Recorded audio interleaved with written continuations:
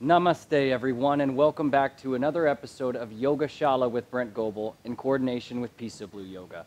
Today we're going to be looking at a posture called Supta Padangusthasna, lying foot to big toe pose. This is a pose where we're going to be lying down and then gently grabbing the big toe and pulling it towards the face. If you have any severe back issues, heart conditions, or if this is the first day or second day of menstruation, you may want to work easy here.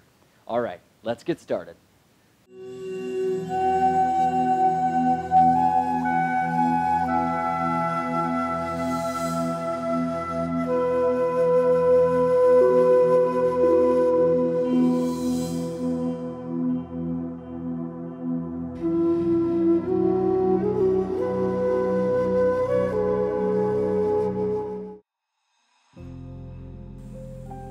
So we're down on the mat. Here's how we're going to get into Supta Padangusthasna.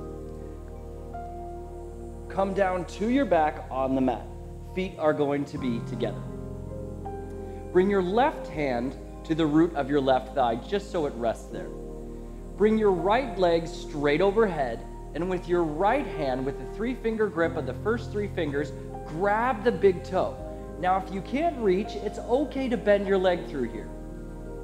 So from here, I have the 3-finger grip. I'm going to stay flexed through my left grounded leg, and I'm going to extend my right leg through here. Good. Now we inhale, exhale for 1. We might feel a little stretch back here through the hamstring. That's good. 2 and 3. This is the first variation. And 4. I'm pulling in with the lower belly. And 5. Let's work into variation 2. Right and left hand grab just below the ankle. And we gently bring the upper body off the mat. Bringing the face close to the shin. Inhale, exhale for 1. And stay activated through the left leg for 2, for 3,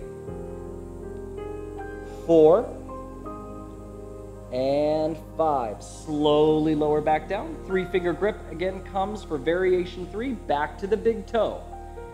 Bring the left hand back down to the left thigh. Open up that right leg to the right side, and then we're going to look to the left. Inhale, exhale for 1. Inhale, exhale for 2. 3, make sure the left hip stays grounded here. It doesn't follow the right leg. 4 and 5. Bring the right leg back up straight overhead. Release the grip here and just hold the leg for 3, 2, 1, and slowly lower the right leg back down. Let's do the other leg. Variation 1. Bring the left leg straight overhead. With the first 3 fingers, grab the big toe here. Make sure that the grip is open, okay?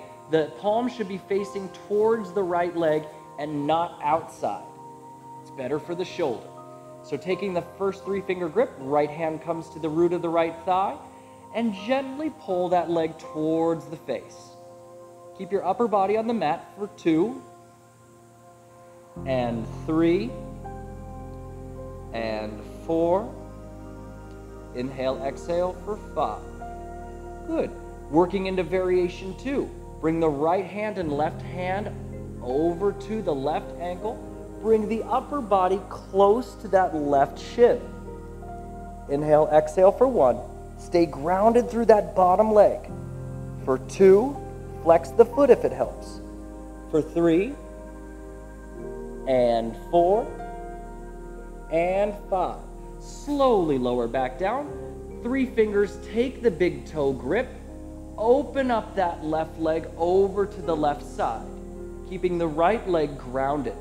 Now we're going to look over to the right this time, creating that oppositional stretch through the left shoulder.